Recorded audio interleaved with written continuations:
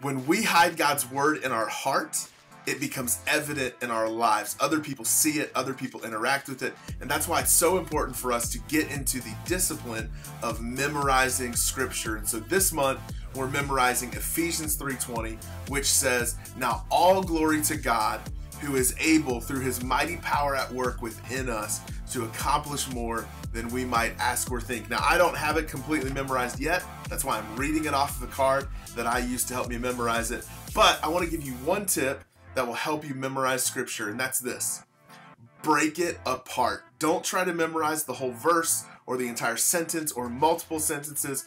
Break it apart where it's manageable. And so for Ephesians 3:20, break it apart where the commas are. That breaks this down into 4 parts and will allow you to hide his word, hide God's word in your heart so that it can show through your life.